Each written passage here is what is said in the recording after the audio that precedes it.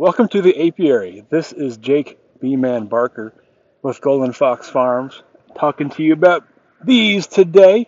I'm getting ready to get into some hives to see if they're broodless so we can use oxalic acid treatments.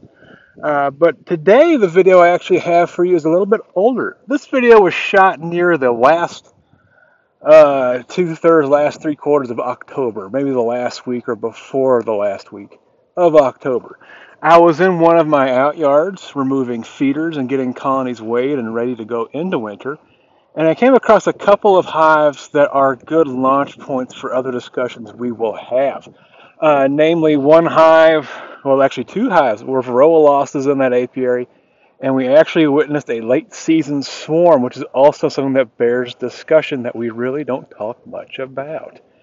Now, both of these subjects easily could be 30-minute videos in and of themselves. I'm trying to make my videos not all be 45-minute long behemoths, so we're going to keep this one short. Just look at the interesting things that happen in that apiary in about 15 minutes, and then we'll expand upon those points of interest in future videos later on in the series. So with that, let's go to that outyard and see what was going on. We actually start with the last 5 hives in this apiary. Here I am removing feed cans. There's bees on the feed cans. There's bees in the hive. Everything looks as it should from the top. We'll get the inner covers on these and get them weighed. Now, when we weigh it, we find out the hive on the right is 55 pounds. It should be 70. There was definitely enough food there. So that is suggesting something has gone wrong. And when we weigh the hive to its left, we find it's even worse. 20. This is going to be our lightweight, isn't it? She's 38 pounds. This hive is troubled. That is in the starvation range. So let's look in here. I'm willing to bet they've been robbed out. That's my gambles. They've been robbed out. There were bees in here. There weren't a lot of bees. And the feed cans were empty. Let's just go right here.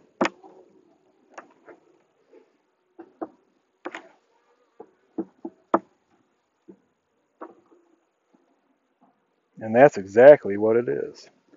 This is a dead hive. They didn't make it for whatever reason. And you see that rough raised surface there, how it's just like been shredded right through here, that shredded area.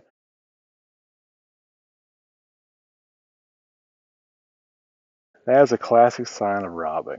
This is an empty box.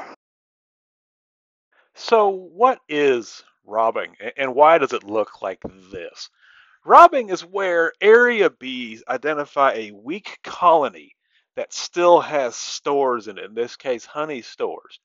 Those neighboring bees will raid this colony, often in force, to steal those stores. Now, these raiding bees are pretty aggressive in their tactics. They can easily kill weak hives with the amount of fighting and shenanigans that goes on when these robbing events occur. The reason why the comb itself gets that jagged appearance, these robbing bees, unlike your normal house bees, are super aggressive to the comb. They rip and tear the comb apart because they want to access the honey stores as fast as possible and get out of this hive and back home. So unlike what you would see in a hive managed by its own bees, who are very delicate and very protective of the comb, these robbing bees will annihilate the comb, and that's how that jagged surface appears, or why it does. You'll also notice in a robbed out hive, this jagged surface only appears where the honey band would have been. The other side of this frame, as I put it in, you can actually see has a bunch of that torn comb. Now, I should note when I'm talking about robbing in this instance, I'm talking about the aggressive robbing, the highly visible robbing. Like you see in this instance here, the hive on the left is being mobbed by bees and being robbed out. Something's gone wrong in that hive, and they're just getting clobbered. The reason why I can say it's the hive on the left is notice where the dead bees are. They're all in front of the left hive. Now, that hive on the right, with all of that activity going on out there, definitely has bees trying to get into it. but that hive has maintained its defenses, or it's an empty hive, one or the other. But that defensive posture, that staying inside and protecting the fort, means its bees cannot forage, and that hive ends up in lockdown and starts losing weight. That's the explanation for that light nuke next to that dead nuke. Now, you won't always see this pile of dead out the front door. That requires the hive to have a large population when it failed, or a large enough population. A lot of times, these hives, when they do finally get robbed out, it's because they lost all of their adult bees for other reasons, and they aren't plainly visible in front of the hive. Now, I should note, the hives only look like this when they're actively being robbed. Once a hive has been clobbered, it'll quiet down significantly and look more like these dead hives we're seeing here today. I should note there's more than one type of robbing behavior. We'll get into the different kinds of robbing behaviors and its signs and symptoms and all that stuff on a video just on robbing on a later date. For now, let's go back to the apiary and figure out what we can do with this dead out. Uh, I could take it out and use it for something else. I really don't need equipment anywhere. It will act as a thermal break for this thing. Now that said, it does have pollen patties in it. I'm going to get those patties out because those will breed a boatload of small hive beetles. That's what pollen patties are really good for. These rotten things down. Yeah, those. We got to get these out of here. If they're just outside where the sun and everything else can get to them, they won't have small hive beetles growing in them. But this is a dead out. And it's not uncommon. And I'll tell you, just knowing it was a weak hive I combined together, I'm really not that worried about figuring it out. It's almost certainly they just were too small, or the queen failed, or something like that. Just don't spend a boatload of time on these things. It is always good to have a quick look see. But I'm willing to bet. Ooh. Okay, if you see a friend that looks like this, Notice the spotty pattern, a couple blown cells, a couple of cells with pinholes. and there's not many dead bees around, it's almost certainly a Varroa kill. What happens when Varroa kills a hive is they go out the front door when they die. You don't see them. I'm going to look and see if I find any. Oh, there is. Okay. Let's see if this side has it. One of the things you can look for is uric acid deposits on the tops of these cells, because that's the mite's fecal deposits. And it's not going to show up on the camera just because how light they are. But in those spots, if you hold this thing like this, and the light's good, you can see these little white spots in some of these cells. So this is definitely a Varroa kill. That shouldn't be a surprise. This apiary always has some Varroa kills. There's a lot of treatment-free beekeepers around me out here. So there's always, and there's also feral populations and all that stuff. So there's always a bit of a backfeeding issue where you can have a Varroa kill no matter what your treatment schedule is. It can always happen. And that is exactly what this is. This is a Varroa kill. So what should I do with this? Couple different options. I could take it home and throw it in the freezer to preserve it. It'll kill any wax moths that are living in this stuff, but the reality is I'm not seeing any wax moth in here yet, and it's October 24th. The freeze should have happened 8 days ago. So the freeze is more or less imminent, maybe 6 days out. I'm just going to ignore this stuff. It can stay here until next year, and I'll find a purpose for it then if other bees haven't moved in beforehand.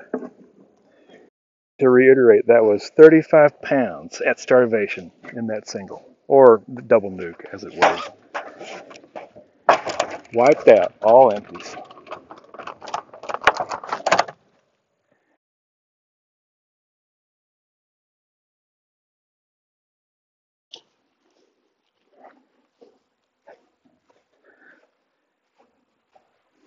Oh, dearie me. I hear a lot of bees. Or this way.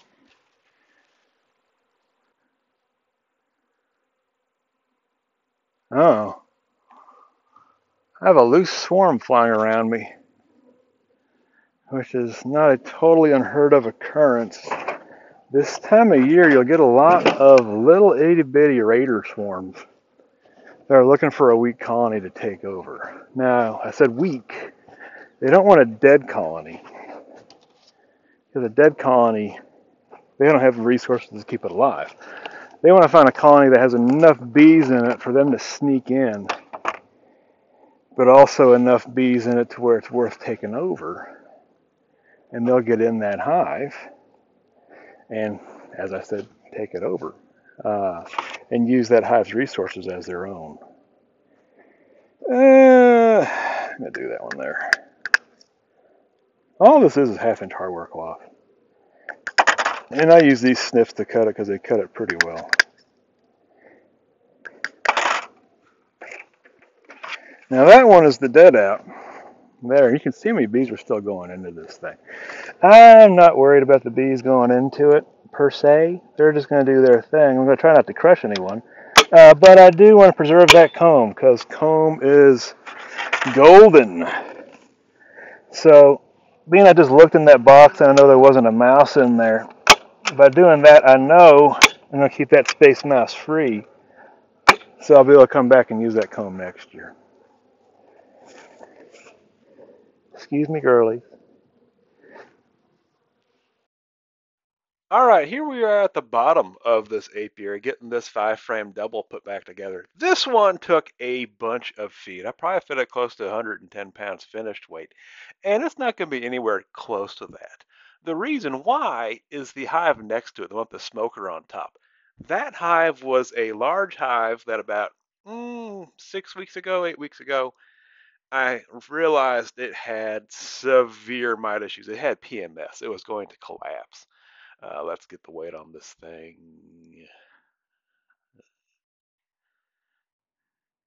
Okay, 70 pounds total. So yeah, it's a lot shorter from where we think it should be. And the reason why is when this hive next to it collapsed, it became subject to a robbing event. With a robbing event, a bunch of bees are trying to get into that hive next door. And that means the bees in this little hive, they aren't necessarily being robbed, but they're getting mobbed by some robber bees, so they have to go into a defensive mode to keep everyone out and keep their stuff theirs. For the sake of discussion, we can weigh this big hive and see how much weight it lost. Now, that weight it lost would have been, bees dying, going out, whatever. But most of that weight went out the door as robbed honey stores. Uh, so we'll have a look see here. Now, one of the things I did do when I discovered this, okay, this is 56 pounds. The hive was 86, so we've lost 30 pounds. That's a lot of weight going out the front door. One of the things I did was I treated this hive with formic to make sure I killed the mites in the hive. I expected the hive to collapse. I wanted to capture and kill those mites there before they could escape and go to the rest of my hives. By choosing to manage the apiary, by choosing not to try to salvage that colony, I was able to control that problem before that problem spread elsewhere. And that's really why I emphasize manage the apiary. Don't focus too much on managing the individual colony. Okay, so we can go ahead and get this nuke strap back down. You guys hear all those bees? I'm seeing all these bees. That usurpation swarm I saw up the hill is actually coming this way. And they're probably going to try to get into this little yellow hive because this is a weak hive. Now remember, they need weak hives, not dead hives. So this is probably where they're going to try to set up shop. You can see all these girls flying around. They, uh, gosh, they might be trying. They might be setting up the land on the bottom board or this hive stand here. We'll see what happens. We'll be coming back to watch this one. Check this one out as we go. I'll leave the camera down here.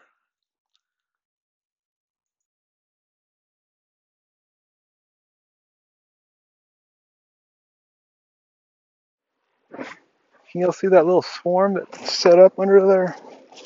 There's some on this side, there's some on that side, but that's exactly what that is. That's a raiding party. You'll see these swarms called usurpation swarms, and what they really aim to do is to charge into this hive with their own queen and dispatch the hive's native queen so their queen can take over this hive. They'll just charge in and help themselves.